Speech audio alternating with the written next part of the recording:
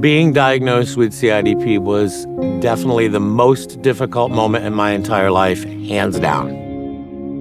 Not only personally taking my physicality away, but also it was like running into a brick wall with my career.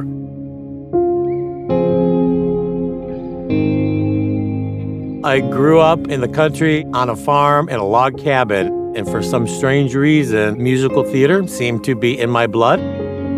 When I was a performer, I loved giving to the audience and seeing the reactions. It's the greatest feeling in the world.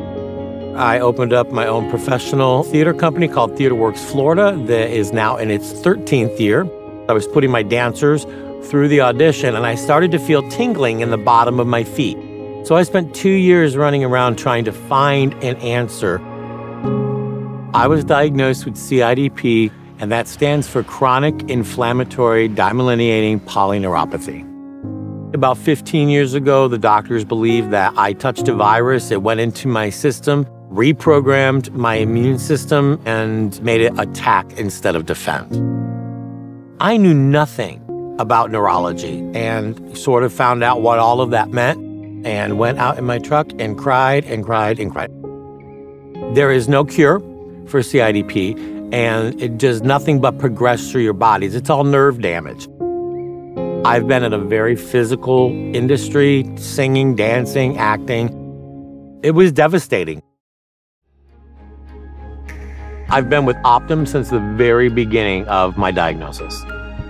I believe that anybody with any sort of major health issues or that needs major health care should have an integrated health system.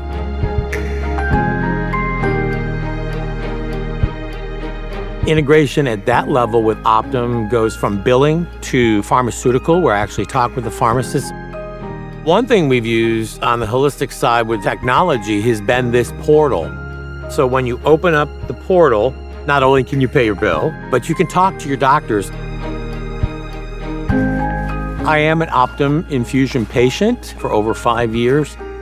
I met the nurse of nurses. Her name is Jill Young, and she has been with me for 5 years now, and we have developed the most amazing relationship that makes the infusion of, now we're at 4 hours, fly by. I've been seeing Scott for 5 years, and through the 5 years, he has definitely progressed. He's had more pain develop. He's had more falls. But it's his persistence to get out there and not stop his life. He's not let this disease define him. I am looking at myself. I am now 53 years old, 5 years into my diagnosis of CIDP, and I know realistically this will continue to progress unless we can find a way to stop it. And that is the game of CIDP, not to cure it today, but to stop it from progressing. They've slowed it way down. You don't like big needles.